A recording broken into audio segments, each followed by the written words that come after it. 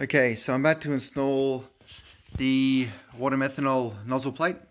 I have just tested the system and it does work, but what I want to do now is set my Hobbs boost pressure switch to come on at 5 psi. And I want to do that because I'm aiming to run around 9 psi for the initial tune, so I want it to come on just over half of maximum boost.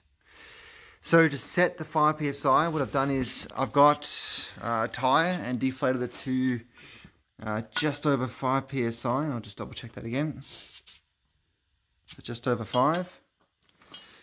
Then what I'm going to do is pretty much just use an old air gun and old regulator hose I had lying around to drive the boost. Okay, so I've wound the switch all the way down, so all the way clockwise. I'm not going to run the motor, I'm just going to leave the ignition on because all I want to do is see if the pump works. What I've done with the switch is I've plumbed the switch into my e-boost line, which is getting, it's the same information as the boost and straight off the manifold. What I'm going to do is pretty much just keep testing it until it comes on. So let's give that a shot now. Nothing there, we'll just go on quarter turns.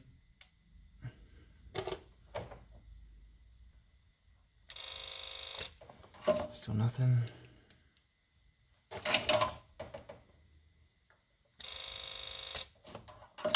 Still nothing.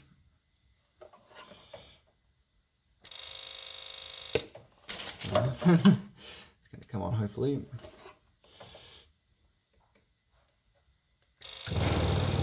Alright, so the pump came on. So we'll fine tune a little bit. Go back. Nothing. Go again. Alright. Hopefully, pretty much exactly what I had it before. Alright. So that's it.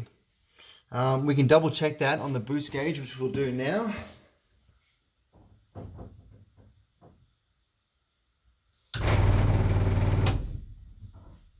If on the day I need to adjust it further, it's one full rotation clockwise increases the activation point by around 2 psi, and one full rotation counterclockwise decreases it by 2 psi. That's what the manual says anyway, so we'll see what happens on the day.